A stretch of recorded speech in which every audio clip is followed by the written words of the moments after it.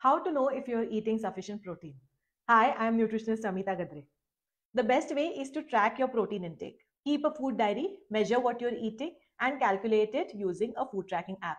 Then compare it to your recommended age, gender, weight, height, etc.